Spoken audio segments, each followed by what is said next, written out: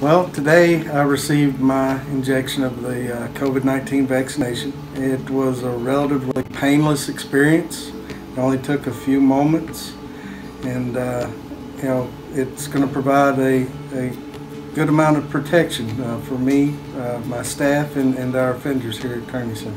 We've just started our vaccinations this morning. We've processed 10 people, and we're just now getting into our next group. So we're hopeful that today will be a success.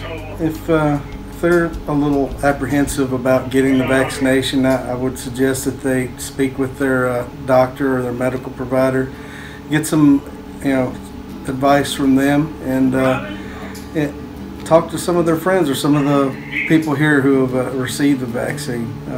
Maybe that could ease some of their worries.